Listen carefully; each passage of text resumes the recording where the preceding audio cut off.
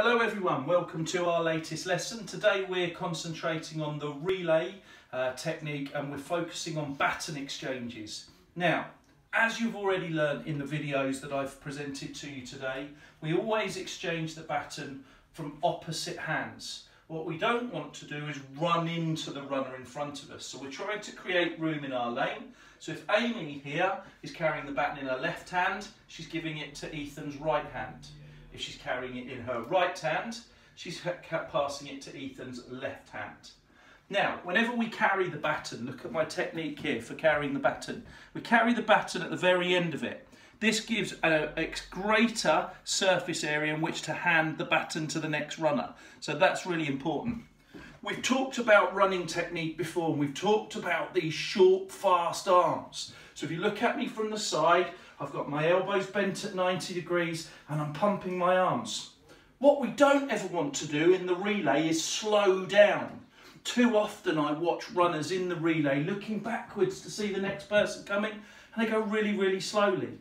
The outgoing runner, which is Ethan here, he wants to concentrate on running as fast as possible and not breaking his rhythm. The incoming runner, Amy, she wants to concentrate on running as fast as possible without breaking her rhythm.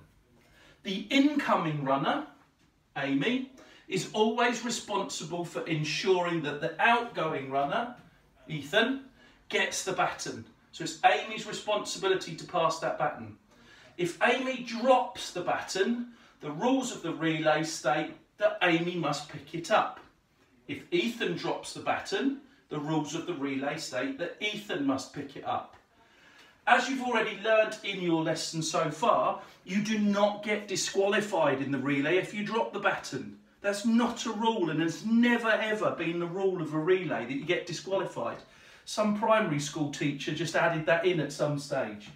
As long as you don't impede another runner or gain an advantage when you pick it up, you are entitled to pick that baton up. Now, there are three different techniques that we can use when we're doing the relay. Three different exchange techniques. And I'm going to show you all three, and we're going to talk about the good things and the bad things about the relay techniques. The first technique that we're going to look at is called the upsweep technique. Now, the upsweep technique is a technique which is very, very safe and is one that's traditionally used by French teams when they run the 4x1 relay. Now, the upsweep technique, the outgoing runner has their palm facing backwards with their thumb and their index finger pointing down towards the ground. So Amy, as the incoming runner, should be able to see Ethan's palm of his hand. The incoming runner places the hand right up so that Amy's fist touches Ethan's palm, and the baton is safely in Ethan's hand, and Ethan carries on with the baton. Notice how he's got it in that perfect technique. Pass the baton back. Now we're going to have a look at how these guys have a go at passing the baton between them. Okay, in your own time, you two. So they're both pumping their arms. Now. Upon the signal, which is now at this moment in time, Ethan will drop his hand and Amy will pass him the baton. Ethan, can you do that one again? Now, just watching that technique, when Ethan did it last time, he put his hand right back here. Actually, for an upsweep, we want to keep it in nice and close to the body. So let's do that one again. Now. Okay. Now, so good things. This is a safe technique in terms of there's no chance of us running out of the box when we use this technique. And the exchange zone is the area in which we have to pass the baton. Things that we need to be aware of though, the athletes get really, really close to each other. So it's not uncommon for the athlete incoming to hit the body, with the baton and the baton to get dropped. Okay? So that's something that we have to be aware of. That's the downside of the upsweep technique. You get really, really close to each other, you bang into the outgoing runner. Okay? It is a very safe exchange. The next technique that we're going to look at is called the push technique. Now, the push technique is the technique that we now use in the relay. All GB squads, all British sprint coaches are taught to use this technique. Now, the push technique is a fairly safe technique, but you'll notice that the gap between Amy and Ethan has extended.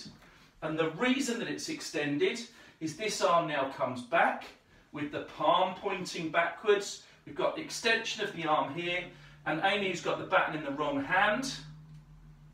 I'll move that way. That's better. I think I do. Okay, she's got it in the right hand now. He's going to extend her arm forwards to place the top of the baton in Ethan's hand, and watch what happens when he lifts the baton away. He's now got the baton in the right place. Okay, so we're going to look at that one for these two again. Let them do it in their own time. So pumping their arms. Now. One more time. Now. Excellent. So that's the push technique. Now, what are the good things and the bad things about the push technique? Well, the push technique, notice how the distance between the two athletes has got further apart. Now, that means that our timing of our exchange has to be much, much better than the first one where they were really close together. Sometimes, if this runner goes off at the wrong time, i.e. they go too soon, the danger is they run out the end of the exchange box and they don't get the baton in time. If you don't exchange the baton in the box, you get disqualified in a relay race. It is a safe exchange because Amy is very precise in her action. She's just got to concentrate on doing this, and she's got a massive target in front of her that's here. It's pointing back towards her. She can see the whole palm of the hand as she's trying to put the baton in. So it's safe from that point of view. The final exchange that we're going to look at is called the down sweep technique. Now, this is one that's favoured by American teams over the years. They have actually now switched to the push technique, the same as the GB squad. But this one is by far the most risky technique. But the reason that it works is look at the gap between the two athletes. When we started off, this was the gap with the up sweep technique.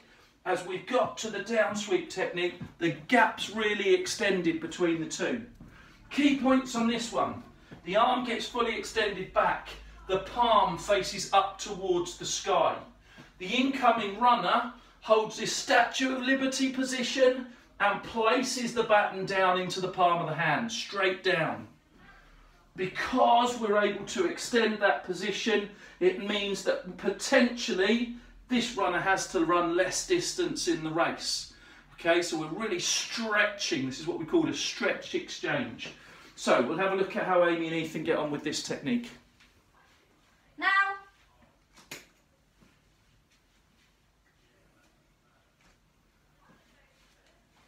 Now. Okay. So, what are the pluses and minuses of this one? First one, this one potentially could be the fastest exchange that we do. This one is the one where actually Amy doesn't need to get as close to Ethan. So this one could be the one that gets us the gold medal. However, this one is the one that can also go very, very wrong. If you're trying to run with your palm up towards the sky, your arm starts wobbling around like this. The incoming runner, if they're not very precise with their actions, and it's far harder to be precise when you're doing something a long way away from your body, could miss the hand. If they miss the hand on the first time, on the first occasion, the chances are this person here is going to run out of their box. So we have to be a little bit cautious with this exchange. I hope that's been helpful for you to understand the difference between the three different techniques. Remember, we push the baton.